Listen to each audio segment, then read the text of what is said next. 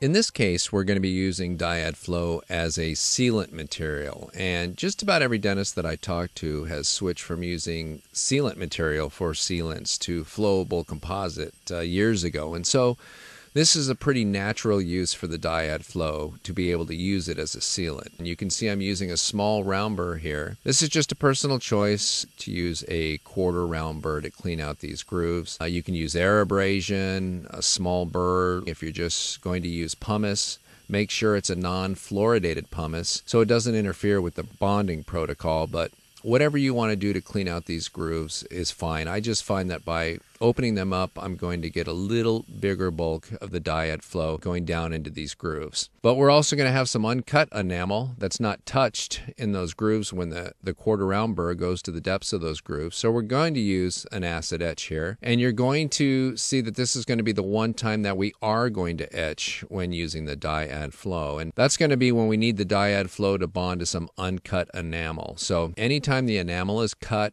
or anytime we have exposed dentin, the Dyad Flow, because of its self-adhering properties, will bond directly to those different tooth structures. But when we have uncut enamel, we're going to go ahead and place a phosphoric acid and leave it in place for 15 seconds on the uncut enamel and then rinse it all off. So the etch is getting down into the grooves as well, but more importantly, it's getting on the adjacent uncut enamel, and it's going to provide the highest bond strength for us so that we know everything's going to stay in place once we've cured it into place. And again, using the enclosed tip, I've got the shade A2 Dyad Flow, and I'm squirting it into that first sealant, and then you're just using the brush to kind of take off the excess. And that's important because, as you know, whether you're doing the sealants or one of your assistants is doing the sealants, one of the rookie mistakes is to leave them way too high in occlusion because you forgot that you're not doing a real restoration per se. You're just filling up those grooves, and you don't need it to extend onto the occlusal surface. So in addition to agitating the Dyad Flow into the tooth structure for 15 to 20 seconds, the brush is really helping me remove all the excess that you may have and you may have to adjust off later. And that's definitely one of the things that I've noticed when I've taught my assistants to do sealants, one of the mistakes that they make. Because this is a shade A2, we're going to cure this for 20 seconds here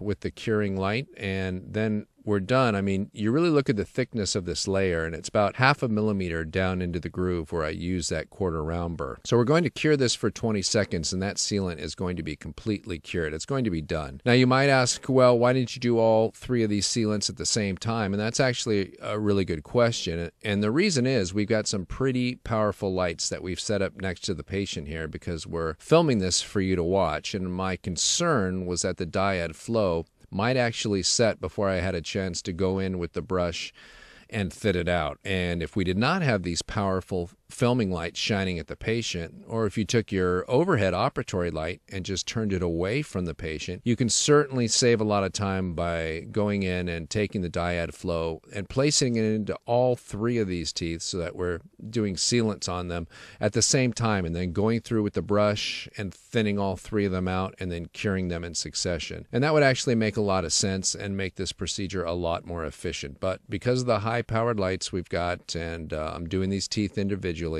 which is fine. You can choose to do them that way yourself if you're not in a hurry.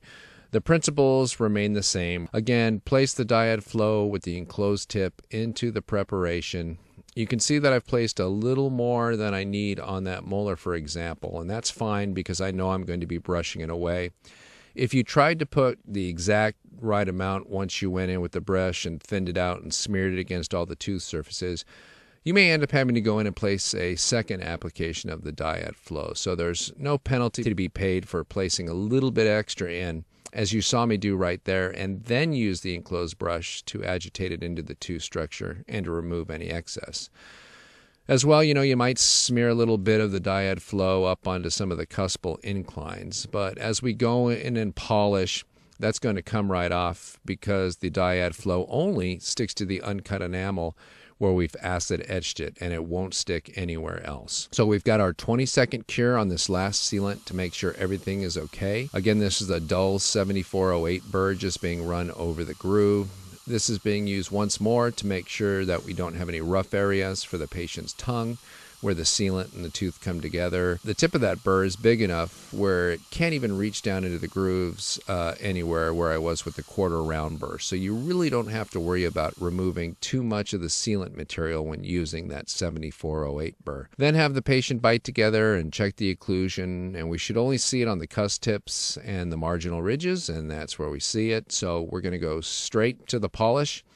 And this is the Occlu brush that I'm using. Again, no need for polishing paste with this. It's got the polishing material built into the bristles, and also it does a really good job of removing any adjacent Dyad Flow that might be on some uncut enamel that wasn't etched.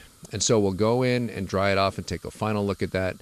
And again, that's a pretty compelling case for the shade A2 of the Dyad Flow to be kind of the universal shade.